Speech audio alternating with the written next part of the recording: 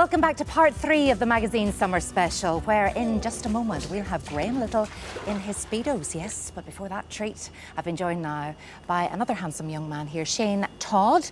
Now, most of you, though, will know Shane like this as Mike McGoldrick. Yeah, naturally a lot of people ask me about Rory McIlroy because, we're the same sort of age. We're both well known. We're both sort of up there, in terms of fame. And, fair play to Rory, I haven't seen him in a long time. He's got a busy schedule. Answer my calls, McIlroy. Well, that was Mike, but I think we'll talk to Shane first. Is that all right? It's fine. I just kind of want to see Graham Little in the Speedos. Would you want to just move on and get to that point? Yeah, that's fine. You'll have to wait. That's fine. I'm looking forward to it. This Mike McGoldrick thing, how did it all start? I think the seeds were sown a long time ago. I started working in Cultraw Yacht Club as a dishwasher when I was like 16.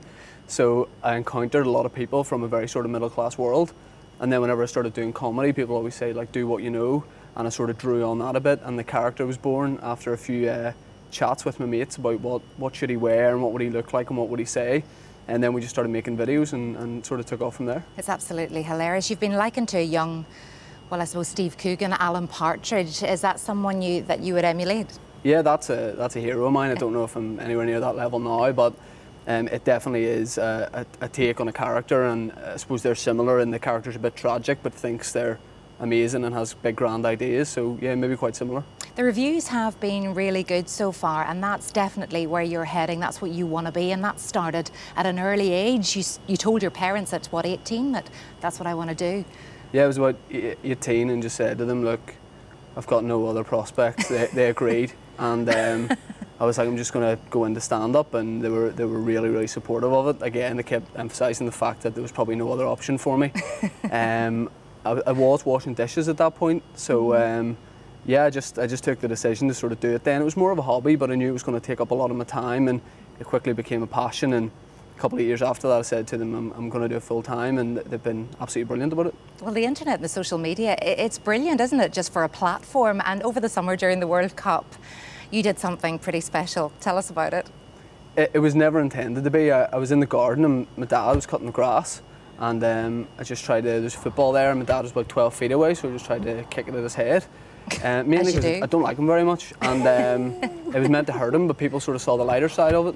And I uploaded that to Facebook, I recorded it, and then we said for every day of the World Cup I would have a go at trying to hit him in the back of the head. But there was serious support for hitting my dad on the head. Like, people would just stop me in the streets of Hollywood and just really spur me on. He has a lot of enemies basically in the town, and that's from his actions in the past. But so many goes did it take to finally get it? It took me 9 goes to hit him. There was quite a lot of close ones and a few not so close ones.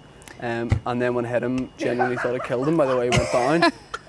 But it was good to actually hit him. So how many hits did you actually get on the internet, let alone hit your dad's head? It's just over 20,000 hits, but he can tell you to the exact figure on the hour, every hour pretty much. Oh, yeah, well, okay, now also let's go back to Mike McGoldrick and the rugby, because Ulster Rugby have really taken you to their hearts. I'm wondering now, should we bring a bit of Mike in and leave Shane behind? Because there've been big changes in Ulster Rugby recently. We've got David Humphreys gone, Mark Anscombe gone. What would Mike make of these trouble at Mill? I think you would just say to the people, as long as the big man's on board, times are going to be good. We'll bring back the glory days, and bit of cava in the water bottle, and we're laughing. Okay. Well, cava always helps. Mike, thank you for that in-depth analysis.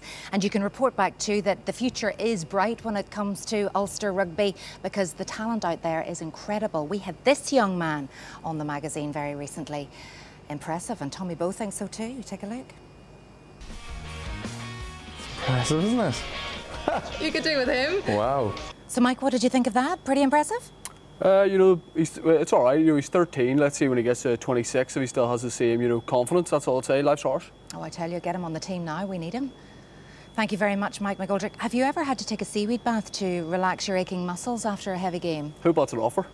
Yes, well, you can ask Graham Little about it, because recently we sent Graham to find out a bit more about the healing effects of seaweed on aching muscles, and he loved it so much that he's moved to the coast now, and apparently he's collecting seaweed for his baths every day.